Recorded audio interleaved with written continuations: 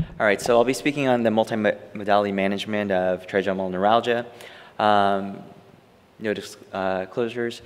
The objectives, very briefly, clinical presentation of trigeminal neuralgia, and talk about some of the various treatment modalities from a non-medical perspective, and then go over some of the clinical outcomes and complications associated with these interventions for trigeminal neuralgias. Very briefly, as many of you know, the classic presentation of trigeminal neuralgia is stereotype paroxysms of pain in one or more distributions. They can be intense, stabbing, or electrical and shock-like. They have stereotype triggers including light touch, brushing your teeth, chewing, smiling, wind, speaking. Some people say sweet tasting foods. The etiology, there's this idea of the ignition theory of trigeminal neuralgia, that with demyelination or some kind of focal injury to the trigeminal nerve itself that incites this cycle leads to hyperexcitability of the injured afferent, so the pain-receiving fibers, and this can be from a tumor, multiple sclerosis, vascular compression, etc. That being said, even though we have this idea that there's this blood vessel classically that repetitively damages the trigeminal nerve and causes this hyperexcitability of the nerve, patients with trigeminal neuralgia don't always have neurovascular conflict. So in this study by Lee et al., they took a series of 219 patients with TN that were going to get microvascular decompression and demonstrated that 28.8% of these, so nearly 30% of these patients didn't have this classic neurovascular conflict when they looked at them within the OR. On the other flip side, people with neurovascular conflict don't always have trigeminal neuralgia. If you take people in the audience, for example, 17% of us will have a blood vessel touching the trigeminal nerve, but none of us will have that pain. So if you extrapolate this into the normal population, that means that 99.9% of people with a blood vessel near the trigeminal nerve don't have trigeminal neuralgia, so it's largely asymptomatic. So it doesn't completely explain the picture. As far as the classification of trigeminal neuralgia goes, Burchell had this great series where he described that there are different types of trigeminal pain. So our classic TN1 or type 1 trigeminal neuralgia has the episodic paroxysmal sharp shooting pain, and less than 50% of the pain is this chronic underlying component that never goes away. Conversely, type 2 TN is predominantly chronic with a more than 50% chronic component that's burning, gnawing, aching, and they don't have pain relief between these intervals, and it's constant throughout the day. And type 1 is generally what people talk about when they say that you have a success for a neurosurgical procedure. Those are all talking about the sharp shooting, lancinating pain and not the chronic underlying pain. And then also Tegretol, trileptal medical management, it's really better for the type 1 pain and not as good for the type 2 pain. These are some of the kind of more rarer types or not so typically treated with neurosurgical interventions. Neuropathic pain, if there's an inadvertent injury from like a dental procedure. Deafferentation pain, if we intentionally injure the nerve, like say during a balloon compression or radiosurgery, and we cause pain as a result of that. Anesthesia dolorosa being the most common example. Symptomatic TN, where there's either a demyelinating plaque or postherpetic neuralgia that causes facial pain. And then atypical facial pain. This used to be kind of a wastebasket term, but really it should be reserved for where there's a predominantly psychogenic component of the pain. Medical management, as we all know, carbamazepine, oxcarbazepine, gabapentin, phenytoin, Lyrica. Patients initially respond 75% of the time, but eventually half of these patients fail medical management, which is where neurosurgery comes in. Radiosurgery is focused radiation, typically anywhere from 80 to 90 gray to the nerve itself. One dose, they go home, and I'll talk a little bit more about that later. Minimally invasive procedures such as balloon compression, glycerol rhizotomy, and radiofrequency rhizotomy are percutaneous options where we enter the foramen ovale in order to damage the nerve itself, allowing pain relief in that fashion. And then neurosurgery, as we know, microvascular decompression. We're trying to find the etiologic cause of the trigeminal neuralgia, typically a blood vessel or a vein. pushing on that nerve, causing the pain. So this is a very busy slide, but basically it goes over all the risks and benefits of each of these procedures, from the least invasive, which is stereotactic radiosurgery, a little bit more invasive percutaneous procedures, and then the most invasive microvascular decompression. But if you really want to summarize it, the percutaneous and radiosurgical ones are safe, are fast, outpatient. The drawbacks are that we are actually damaging the nerve and not treating the underlying cause, which potentially could be neurovascular conflict, and that there's this small, less than 1%, but real chance of causing anesthesia dolorosa, or as it entails, painful numbness, because we damage the nerve so much that they have constant pain that is worse than the trigeminal pain that they report. And this is very, very, very challenging to treat, so we really try not to go there. Microvascular decompression, on the other side, the benefits: it's non-destructive, it treats the cause potentially, and it may be curative. On the flip side, however, it is an open neurosurgery. It requires general anesthesia, potential lethal complications such as stroke, death, paralysis, all those things. MVDs were initially performed by Dandy back in the 1930s, but popularized by Janetta in 1967. And this idea of the neurovascular conflict, we find in this case the superior cerebellar artery, which is the most often the culprit to trigeminal neuralgia. As we grow older, the cerebellum and the rest of our brain, it starts to atrophy. The blood vessels that are normally pushed away by the volume of the brain, they start to sag and they can start hitting the nerve. During an MVD, this neurovascular conflict is identified and lifted off the blood vessel, and a cotton pledget placed in its stead. When no offending vessel can be found, we perform a massage or an internal rhizotomy, which damages and stuns the nerve to a point where they have pain relief. As we mentioned before, patient selection is important. These are typically younger patients with little or no medical comorbidities. Radiographic evidence: when I counsel my patients, if there's something that's very definitive and it looks like it's a cause, I say that this supports the diagnosis, but really it is the clinical presentation that drives my decision making. But if this is there, it really kind of is the cherry on top, and say, I think that you would do well from this procedure. Classical trigeminal neuralgia, like I mentioned before, and this is not something that I learned into my training with Dr. Paradian and through my own experience, but if you look back in the literature, the fine caveat to all these studies is that the 90% pain-free rate is really just the TN1 pain. They don't really report on the chronic gnawing pain. So patients, if you don't manage their expectations and say, really, this is what we're trying to treat here, if you get some of the relief from the type 2 pain, that's an added benefit, and oftentimes it does happen, but not all the time. Then also the patient preference not to have numbness through a destructive procedure. The procedure itself, I prefer to have the patients in a lateral park bench position to help with getting the shoulder out of the way, and then allow access to the retrosigmoid area. 2/3 of the incision is above the mastoid notch, 1/3 below. We do a curvilinear incision. I like to do mine along the length of the transverse sigmoid junction. This allows the dura to stay moist during the procedure itself, so you don't have this shriveled dura that's very challenging to close at the end.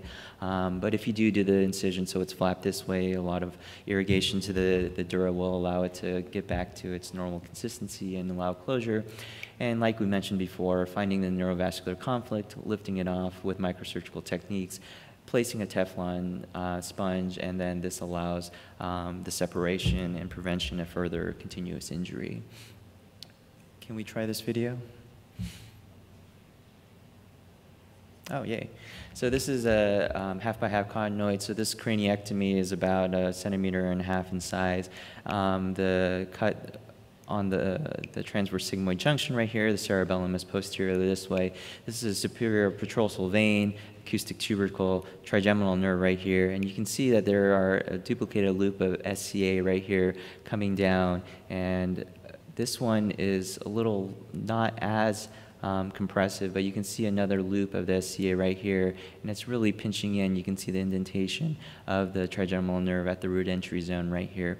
Now, one thing of note, the root entry zone can be up to 11 millimeters away from the actual insertion into the trigeminal nerve, so anything that's close enough or close by, you have to kind of look, and at this point, we're reflecting the nerve back and forth, which kind of serves as a massage and rhizotomy, and can also benefit the patient even if this neurovascular conflict wasn't the cause of the pain. This is the Teflon sponge. This is very fluffy, and that we use to tent the nerve away from the root entry zone, and in doing so, prevent the continued mechanical damage that's happening to the nerve. This is a fibrin sealant that we use in order to glue the Teflon sponge in place and prevent this from floating away after we irrigate and have the CSF fill up the retrosigmoid cavity again. Outcomes like we spoke of before, 99 to 95% of patients have complete initial relief of their TN1 pain without medications. Long-term relief, for whatever reason, 4% a year. So patients initially may have complete relief of the pain, but even if the Teflon sponge stays there, these patients do have recurrence of the pain, which makes us wonder, is there some kind of permanent damage to this nerve? Is there some more molecular biologic reason that causes this nerve to be hypersensitive so that they have a recurrence of pain after the initial conflict is resolved? Complications like we spoke of, stroke, seizures, cranial nerve dysfunction. The biggest complication would be hearing loss, actually, related to this. Anytime you have CSF egress, particularly in older patients, you do run the risk of cranial nerve 8 sagging down, and patients can have ipsilateral hearing loss. Dizziness and disequilibrium from irritation of 8, and then CSF leak less than 1%. Moving along, percutaneous options include minimally invasive techniques. We gain access through puncture through the lateral aspect of the oral commissure, aiming at the mid-pupillary line and just 2 centimeters anterior to the tragus. This is pretty quick, about an hour, maybe 2 hours for the more awake, asleep, awake procedures. And this is better served for poor surgical candidates who aren't eligible for being off anticoagulation for a long period of times, have a lot of cardiac morbidities that prevent them from being under anesthesia for a long period of time. And also patients, for example, that would benefit from very focal ablations if they only have trigeminal neuralgia in a single distribution. It does require that they are very cooperative if you are performing a glycerol injection or radiofrequency ablation. This is, again, the landmarks that we spoke of that we kind of aim towards. And this is a schematic that demonstrates how we actually get there. This is a skull model, and it demonstrates that by going in through this kind of oblique angle up to the skull base, we can enter the foramen ovale, and in doing so, get into following the third division of the trigeminal nerve, enter the Gusarian ganglion just lateral to the cavernous sinus and the carotid. This is a summary slide that kind of talks about the different mechanisms. Glycerol rhizotomy we don't use typically anymore.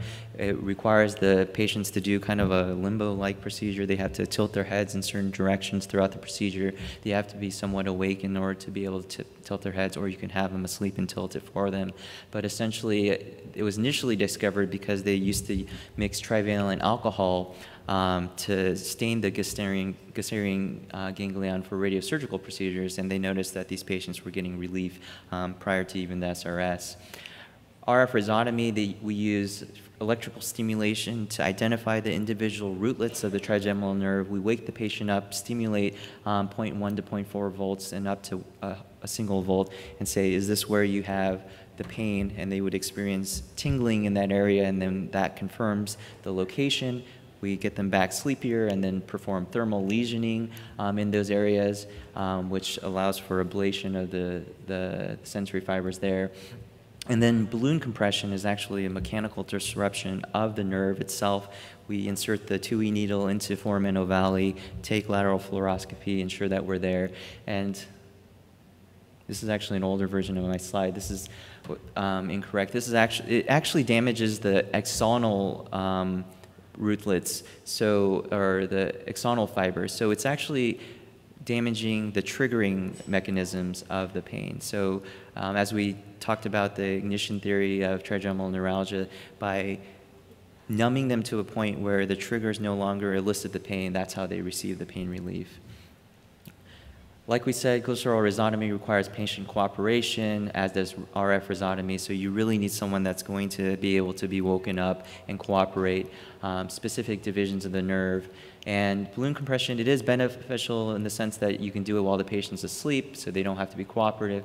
It's non-specific. It treats all three divisions of the nerve, V2 and V3 best, and it has preservation of the corneal reflex, which is important. As far as the anatomy goes, this is a schematic of the glycerol rhizotomy. You see the omnipaque or visipaque that we use to stain the ganglion, so we know we're in the right spot. This is the typical radiographic response that you want to see to show that you are injecting in the correct area. As far as balloon compression goes, sorry, this is a lateral shot, and this is the foramen ovale right here. This is the needle inserting into the foramen ovale.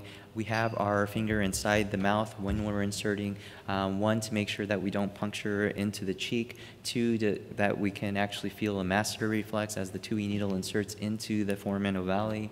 We then switch to a lateral view, which demonstrates that we're past the clival line and the 2E needle is just at the entry. If we go in too deep, we can injure the cavernous sinus or the carotid artery, which we don't want to do. More of a technical nuance. If we enter more anterior medially, that allows us to aim away from the cavernous sinus. So that's a nuance that's important if you start along the skull base and kind of shimmy your way into the foramen ovale. What we look for is this very stereotyped kind of pear-shaped ballooning, and it's very important actually to see it under the sella. If the balloon if the balloon is a little bit more circular and it seems to be detached from the sella or outside the clival line, you know you're a little short. Patients can have some benefit because you are along the third trigeminal rootlet, but it won't give them complete pain response. And then the RF rhizotomy, finally, once you're inserting, based on your location from the clival line, either 5 millimeters before it, 5 millimeters at it, after it, or 5 millimeters, or exactly on it rather, you can target the individual rootlets of the trigeminal nerve. And this is very helpful because, as you can see, this needle is going right at the clival line. This particular patient needed to be stimulated and ablated in V1, so then we went past and a little past the clival line and then woke the patient up, stimulated, ensured that we were at V1, and then put the patient back very sleepy and ablated, and then tested for sensation afterwards. Once they have some degree of numbness, then we know that we've adequately ablated the nerve. Stereotactic radiosurgery is the least invasive, I would say, but it also has the highest rate of recurrence, but this is particularly for patients that have multiple medical comorbidities, older patients in their 80s and 90s, and other patients that have failed other treatments, and you're kind of like, okay, maybe we should try this as a last-ditch effort. Our UCLA methodology, we use a linear accelerator, which uses photons, and we deliver 90 gray, which we've shown has the best benefit and least amount of side effects. We use a thermoplastic mask, which is when we basically take this plastic mesh that's heated. Using a fine-cut CT scan, we can mold it to their face so that it keeps their face completely still during the radiosurgery delivery, and we can ensure accuracy less than a millimeter. This is how we used to do things, the Lexel frame on the right, and there are some institutions that still do this, even big academic institutions, but we've moved far away from there, and the literature supports that we achieve the same degree of accuracy.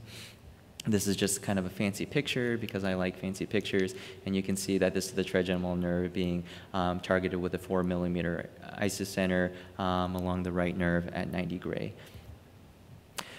As I mentioned before, even though it's minimally invasive, delayed relief, it can take up to anywhere from 2 to 6 weeks to 6 months to get full pain relief.